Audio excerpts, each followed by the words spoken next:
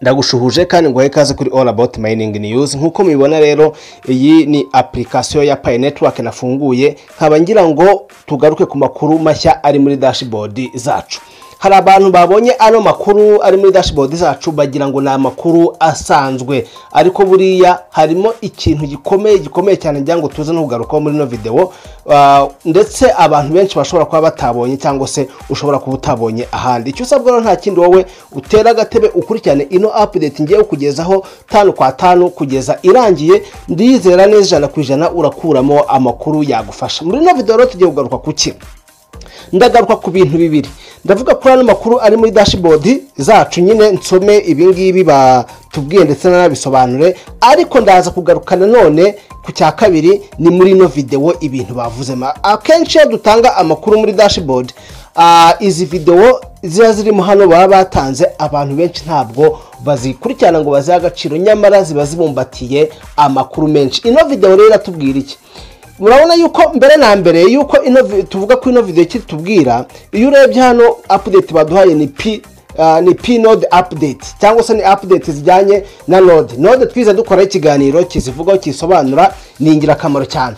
Ariko hano batweretse muri ino video batweretse uburyo izo node dushobora kuzifashisha tukazikoresha muri machine cyangwa se muri computer, tukaziraninga cyangwa se tukazikoresha tukabasha kwa accessinga app ibintu binyuranye ku bijyanye na application ya Pi Network dukoresheje machine. Ino video irabisobanura step by step uko bikorwa. Wabyumvishe rero neza, naye ndagusobanura step by step. Ese uramutse ushatse gukoresha ziriya node kugira ngo ubashe gukoresha Pi Network muri machine ya cyangwa muri computer yawe, wabigenza ute? Muri no video basobanuye, naye ndabigusobanura 5 kwa 5. Uraza kurangiza ino video ufite ubushobozi bwo kugenza gute, ufite ubushobozi bwo kwa nawe wabyikorera zira app studio zose ziri muri telefone yacu, ka wabishyira muri machine. Kuko uramutse uvuze ngo ngiye downloadinze ino app nyishyize muri machine ngo ndayikoresha gukoresha telefone, ntago byakunda, never, ntago bishoboka. Inzira imwe rero ishoboka ni uko akurikira ino video aho turi gusobanura 5 kwa 5 nkuko bisanzwe. Rero iyi ni All About Mining News. Kora subscribe, ino video nuza kubona igufashije uyisharinga n'abandi bose. Ikindi kandi uza muri group ya WhatsApp, dufite amagroup atangiramo amakuru ya mining zijya 27 zose. Urumva izo mining ni nyinshi, mining hafi zose wabukora, urumva ko zaba ziri mwaho ngaho. Rero amakuru ni ushaka kujya yabona, uze muri group ya WhatsApp, ndazishyira muri video description. Zari group 3, uhitemo group imwe muri zo, ntagomba kuza muri group 2 kuko zose zivuga icyarimwe, zivuga ibintu bimwe gusa. Rero reka dutangire nano makuru. Amakuru update ya mbere nabwiye, ndaza mbasomere ibingibi bavuzemo hano, hanyuma turebe uko bimeze. Nitubakubira tujya kuri ya video yerekana 5 kwa 5 uko uri bubigenza gute, uko nawe wabyikora zira node ukabasha kuziraninga muri machine yawe. Hanyuma rero dore ahangaha batubwira ngo P node update.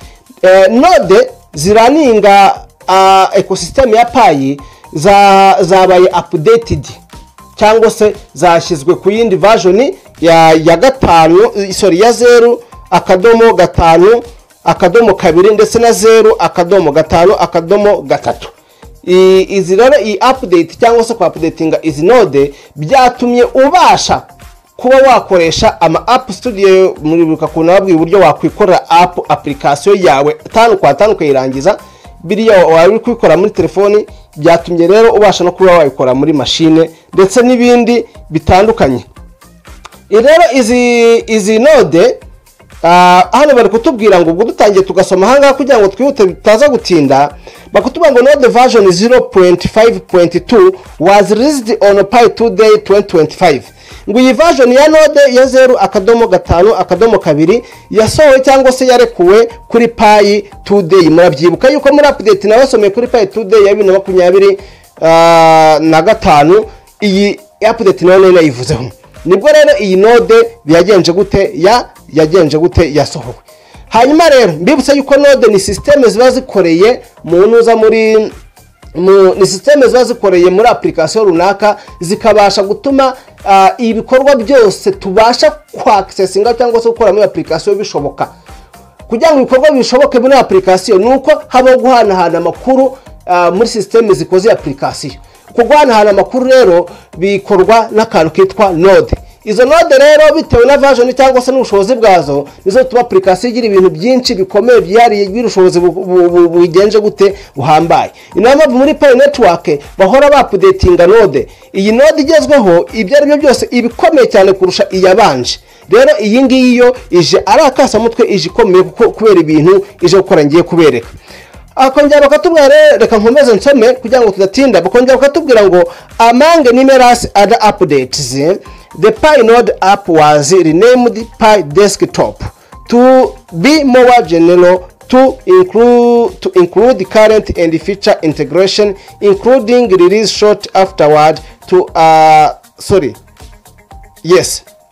Reka nsubiremo banza nibeshye.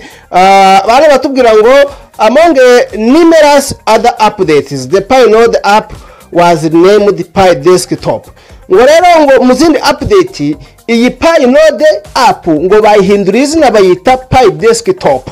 Aho ahantu uraza kubona handitse ngo Pi desktop ubone yuko ari iriya node ya 0 n'agace n'ibice 5 ibice 2 ubonye ko ariyo yitwa to be more general, to include the current and future integrations, kugira ngo irusheho kuba rusange cyangwa se irusheho kubumbatira ibintu byinshi n'uturango dushyashya twagenje gute twongewemo, including access to the Pi app studio, harimo no kuba wabasha gukoresha ziriya node ukawabasha kugira access cyangwa gukoresha app studio muri machine yawe.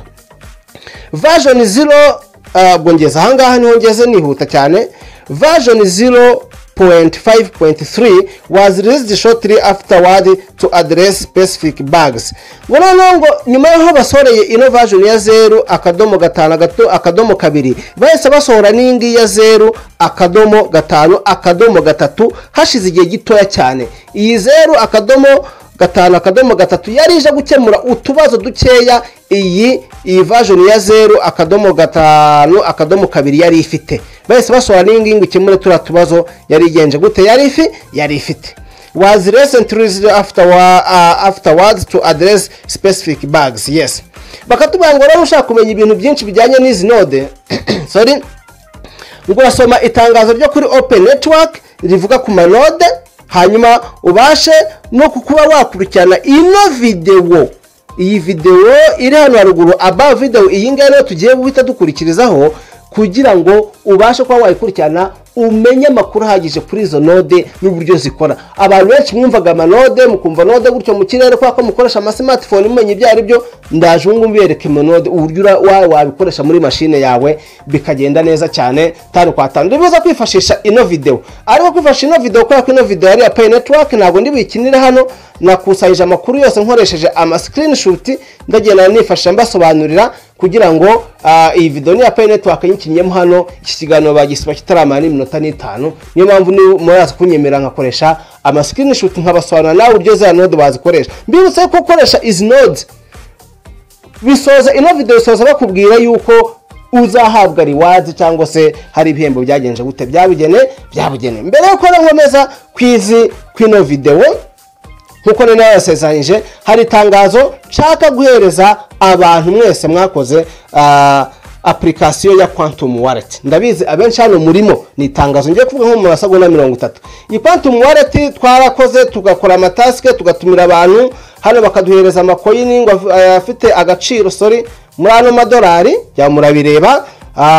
Urabona baduhaga coin zitwa satu, ariko izi satu ubona bahaye amadolari angana atya nta kintu na kimwe ushobora kuzimaza ntiwazibikuza uramutse udakoze ibyo bagusaba. Icyo bagusaba nta kindi ni ukugura coin yabo yitwa ATU ukayistakinga. Wamara kuyistakinga bakajya guhereza reward ya 30% ku kwezi. Bivuze yuko uramutse stakinze ATU 100 turimo turajyana ni ukuvuga ngo ukwezi kwashira ufite ATU 130. Iyi update rero nayikoze video yerekana uburyo ba stakinga, uburyo bikorwa step by step. Ndaza no kwishyira muri video description cyangwa se muze no muri group ya WhatsApp nayo izo video ziba ziriyo. Ndaza kwishyira muri video description nayo ushaka gustakinga kugira ngo izi satuza zibe unlocked, kuko nizo bagenda baninga bakaziguhaho amariwadi. Niyo nzira waza gukoresha ukaza kureba iyo video ukabikora. Nk'ubu ngubu impamvu mbivuga nkora video atu burebe atumwe ubungu iri ku $1.41 ariko icyo gihe yari iri kuki icyo gihe nkora video yari iri kuri $1.1 urumva nta n'icyumweru gishyashya ko zashize icyumweru izamutsoza n'ibice bitatu iri kuzamuka cyane ku buryo umuntu aramutse anaziguze akazibika nubwo atakwa staking zikagenda zizamuka mu gaciro nkeka yuko mu minsi iri imbere nko mu mezi nk'atatu ari imbere zabiri nko ku $2 numva still mu kugenza gute nukunguka icyo gihe rero ko ari hendutse minimum amacyo yo gustaking hano yari atu 50 zabaga zihagaze $50 hafi 57 hafi 60 none ubu ngubu yaruriye ahubwo birajya mu $70 urumva ko rero kutinda gustakinga niko uzaba uri guhomba inyungu kandi uzaza kubikora igihe cyaragenje gute cyarenze iyo video muri description ndaza kugenza gute kwishiramo hamwe n'aya magroup reka twikomereze rero twigire kuri ya manode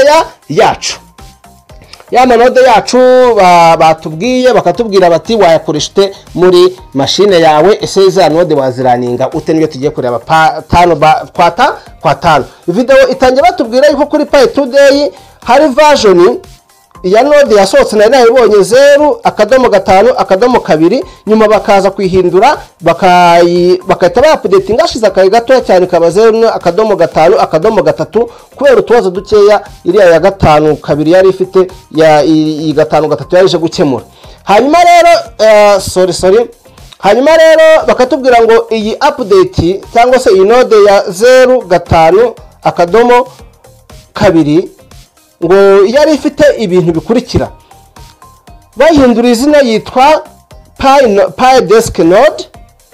Pi desktop niko bayise kandi ngo ikaba ibumbate cyangwa ufite amakuru akurikira ivuga kuri Pi node Pi mining app it treats like Pi studio ikaba ifite ibikorwa bitandukanye nka Pi studio Pi app studio murayibuka navuze uburyo wakoresha video yayo ubushize bakongera bakatubwira rero ngo ibyiza by'ino node nuko iri general ni rusange abantu bayikoresha neza accurate ikora neza kandi open to integration ibumbatiye ibintu byinshi bitandukanye cyangwa se ibikorwa byinshi bigenze gute bitandukanye hanyuma rero pioneers mwebwe mucukura Pi network mushobora kudownloadinga iyi Pi node yiswe Pi desktop iyi node mushobora kuyidownloadinga downloadinga rero mute nta kindi hangaha kugira ngo downloading ni ugukoresha ino link yitwa minepi.com/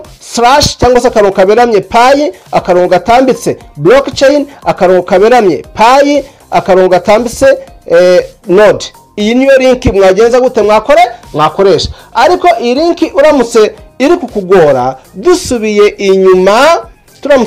inyuma muri application ya Pi network ushobora no kuza ugakanda ahangaha iyi link ishobora kugenza gute kwa kugeza nta kibazo cyangwa se ukitonda nawe ugafata telefone yawe ukandikura ino link neza cyane warangiza ukaba wagenza gute ukayishyira muri Pi browser harya hejuru muri Pi browser nyine ufunge Pi browser ukanda ari hejuru wasacingira ukawagenza gute wayishyiramo hanyuma maze gushira ino link uwemeza ahangaha hano hari utuntu tubiri wemezaho kano cyangwa se akangaka wemeza kamwe muri kariya kamwe yo kanze wemeza akandi hanyuma rero bahita bakugeza kuri page imeze itya nta kindi ugomba gukora hano handitse ngo login kuri kano kantu k'umuhondo kanditseho ngo login hanyuma rero maze ukanda kuri login bahita bakwereka ahantu uri buze gushyira kode ariho hangaha yo handitse ngo show me where muri hano urakanda bakahita bakwereka ahantu ushyira ino kode rero urayikurahe dore icyo batubwira urafungura application yawe ya Pi network ya yindi ya Pi ugutisubira inyuma uva muri Pi browser ukajya muri Pi network ukajya kuri twa turongo 3 turi mu nguni y'iburyo y'ibumoso hejuru ngutore muratureba tuvuga ko ingi ari application reba hano tuvuga ko ingi ari application ya Pi network twafunguye iyi ngiyi na application ya Pi network twafunguye uratuza hejuru mu nguni y'ibumoso kuri aka gakoni urakabona hari aga fresh ukane kuri twa turongo 3 numara kwakanda kuri twa turongo 3 urahita uhingukira ahantu hameze gutya urahita ukanda ahantu handitse ngo nodes hano murahareba numara ukanda kuri node urahita ukomeza hano barahita baguhereza bareta baguhereza code, uraza gusangamo ahantu handitse ngo sign in code uraza kuyisangamo hano, uhita uyikuramo ugaruke muri P browser uyishyira ahandi bagusabaga code, ngira ngo twari tumaze kugenza gute, twari tumaze kwibona. Hanyuma iyo code numara kuyikura, iyo code numara kuyikura ahangaha uyizanye ahangaha, uraza guhingukira kuri no dashboard yacu, hanyuma utegereze birodinge, nimara kurodinga uraza gusanga wamaze gukora login. Hanyuma icyo gihe uraba ushobora kubasha kugenza gute kwa accessinga Pi App Studio udakoresha telefoni, ahubwo ukoresha ya node ya P desktop muri machine yawe. Timo turajyana neza. Hanyuma rero iyi App Studio kugira ngo uyibonemo none wamaze gukora login muri machine yawe, mwibutsa yuko kugira ngo ibintu byumve neza wa muntu, kugira ngo ibintu byumve neza, mbibutsa yuko iyo ugiye kuraninga amanode ubikorera mu mashini, ni muri mashini nibyo navugaga. Udusubirane inyuma gatoya, iyi link batubwiye, iyi link mubona ahangaha batubwiye turi bukoresha, nuvuga ngo wafunguye mashine yawe irimo Pi network irimo na P browser, ufungura P browser muri mashine yawe ugashyiramo ino link, wamawushyiramo ino link ukaza guhingukirana ameze gutyo ukakanda kuri login, nyuma bakakwerekana uri buze gushyira code, ugahita ufungura application yawe ya Pi network ukakanda ku turongo tutatu turi mu nguni muso hejuru, ugahita uza hano ugakanda handitse node, ugira ngo urahareba, wamakwana handitse node bakagwa ya code muri telefone yawe nyine. Iyo code iri muri telefone yawe uhita usubira kuri machine handi barafunguye muri P browser ukayishyiramo hariya, wamara kuyishyiramo hariya ukaza guhingukirana bikarodinga, byama kurodinga ukaba ukoze login. Ni muri machine rero mutaza kubyitiranya. Hanyuma rero kugira ngo muri machine yawe uze kubona P App Studio urabigenza gute, uraza ukande uri muri ya machine yawe hejuru, wamaze kuyifungura wafunguye application ya Pi network muri machine, uratukanda hano hejuru abanse ngo P App, dore ngaha hano, numara kwakanda uhita uza hano ukande kutu turongo dutatu two mu nguni y'ibumoso hejuru, maze kutumenyera, nurangiza uhita uhingukira abanse ngo Pi Utility, ahangaha niho uri buze gukanda hariya kuri Pi Utility. Numara kwakanda tayari uhita ubona App Studio yawe, bityo ubasha kuba wakwikora application neza cyane 5 kwa 5 uyishyira mu mashini yawe. Kuko gukoresha imashini no gukoresha telefoni, gukoresha imashini bisanga biba byoroshye kurusha gukoresha telefoni, kuko ku mashini nini ubona ibintu neza, ukoresha suri, flexibility iba ari yose. Nguko rero uko washyira iriya P App Studio muri machine yawe ukabasha kwiraninga ukoresheje ya node ya 0.52 cyangwa se ya 0.5.3 ukawabasha kwa accessinga kuri nodes, hanyuma ukabasha kwa accessinga kuri App Studio. Rero ahangaha bibutsa yuko bashoje batubwira yuko iyo uzikoresheje ubasha kubona rewards cyangwa se ibihembo. Rero iyi update nahanganye shoreje, nizera yuko igufashe cyane ku muntu wari wibazaga uburyo izi node zikora, uburyo ubikoresha muri machine, ni iriya nzira ushobora kugenza gute kunyuramo 5 kwa 5. Rero ukore subscribe kandi like kuri no video, ikindi kandi utange uyisharinga abantu bose. Video y'ubutanze akurikizaho ni ku bantu tumayininga coin ya atoke mu minsi 3 iri imbere ndabakora video y'uburyo babikuza atoke zanyu, uburyo bazibikuza. Rero stay tuned, wowe kuri All About Mining News, uze muri group amakuru atayagucika. Video amakuru amalink ndashyira muri video description, na amalink ya groups eshatu, ujye muri imwe muri yo, ntagomba kujya muri eshatu kuko zose zivuga ibintu bimwe. Ikindi kandi ya video yerekana uburyo bakora staking ya quantum wallet ndaza kwishyiramo ahangaha muri video description 5 kwa 5. Rero reka dusoreze ahangaha, twasubira utaha. Ciao ciao, njye na Mr. Dani, hasta la vista.